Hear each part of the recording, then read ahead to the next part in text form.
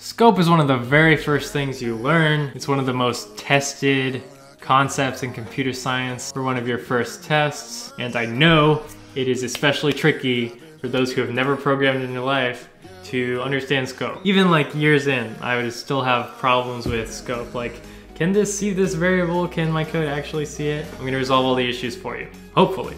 And we'll run through tons of examples. It'll be a great time, okay? If you're new here, my name is Alex. I post a Java tutorial on this channel every single week for you, just like this one. So if you're new here and you might be interested in that, then consider subscribing. So let's kick it off. We're in Eclipse. We're gonna go up to File, New Java Project together. I'll just call it something like Scope. And then inside of that, on the source folder, go to New Class. We'll just call it like Periscope, just to make it a little more fun.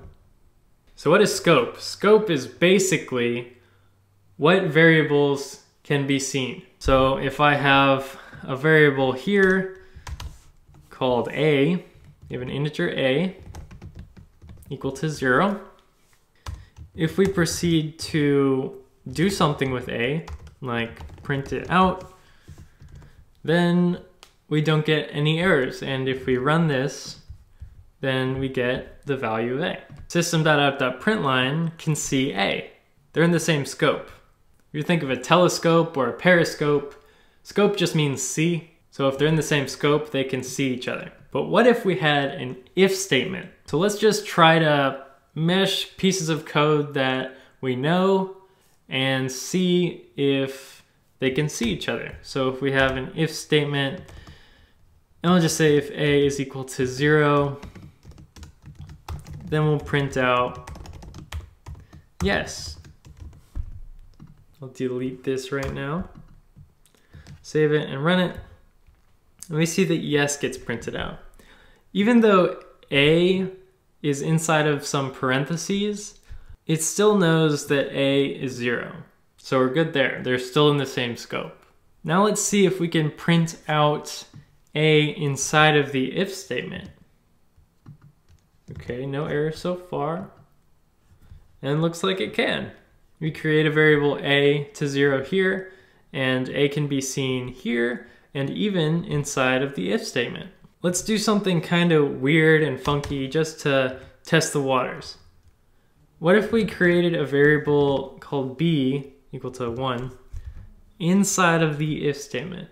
Let's see, let's try to print out b here.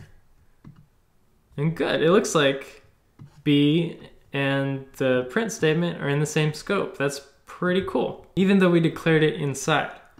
But what if we tried to do the same thing outside of the if statement? Well, let's just experiment, because we are mad scientists. And ooh, there's a red underlined.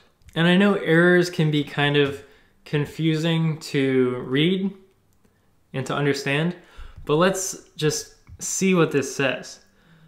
B cannot be resolved to a variable. So it sounds like that the computer doesn't think that b is ever declared as a variable. It doesn't see int b equals 1 or whatever. So if we deleted this code and hovered over it, we see the same error message, because it's as if int b equals 1 is never there. This is outside of the scope. If I put this back, it looks like b's scope is inside of these curly braces. And it is. This is b's scope. Everything inside of here can see b. However, if this was in front, it couldn't see it, because b always has to be declared above when it's being used. But other than that, everywhere inside of here, even if it was like really far down, everything inside of here can see b. And that's why everything inside here can see a, even if a was inside the if statement. But here, since b's scope is these curly braces, anything outside of it can't see it. If I wanted to print b in this situation, I'd have to create a variable b up here. And now we could print b everywhere. because B scope is now here since I put it outside. I think the best way to really see this and nail it down for you is to do multiple if statements, because they all have curly braces, each one having their own scope.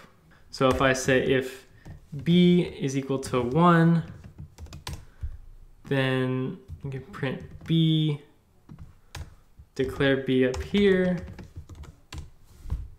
and print B in the same scope.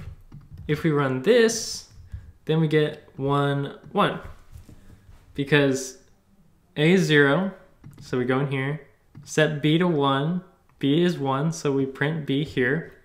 Since this is B's scope, it's whatever curly braces are inside. So this is inside of these curly braces, so that's B's scope. This is inside these curly braces, so that's A's scope. And so since this whole thing is B's scope, it prints out B here and B here. Let's do one with C. Let's make int C equals 2, print out C, and then come down here and maybe print A, B, and C. I'll remove some of the white space to make it a little easier to see everything at once.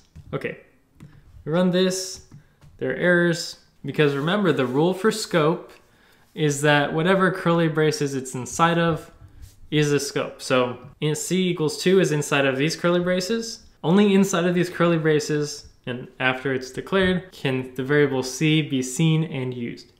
So since we have a print statement with C out here, it's not inside of these, so if we try to do something with it, it'll cause an error. Let's do some more practice here, but with some methods. Let's make a method here. We're just gonna copy over some keywords from this main method to sort of give us a template. And we'll say add 2 numbers, say we wanna add A and B, and then we just wanna print out A plus B. Let's call our method with some numbers inside, 3, 4, and then it'll print out 3 plus 4, which is 7. If we declare a variable inside of here called C, and we tried to use it up here,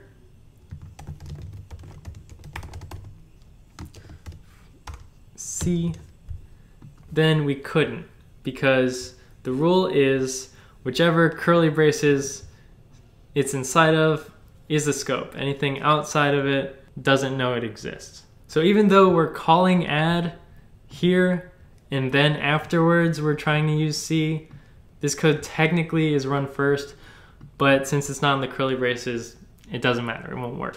So that's an example of scope with methods. Another thing you could do with methods is try to do one here in D equals 5, and then try to use D here, but as we expect, you can't because it's outside of D's curly braces. Let's do one more example with global variables. So you can set variables up here using a special keyword static and doing business as usual. If you tried to use that here, take a guess. What do you think will happen? Can we use it or can we not? We can use it because A is set up here and the outside curly braces are here. So therefore everything out here and through the whole block can see it. So even if there was another method, we try to print A, it still can't go through all the methods because it's all in the block. Even if there were if statements, this would work. Like everything would work because A is declared at the top. I hope this helps you with your tests because I know these are some of the trickiest problems for me. And I remember missing a few points off these because I didn't really know how they worked, but hopefully it has helped you enough to get good grades. Thank you for letting me teach you, and I'll see you in my next video. Have a great rest of your day.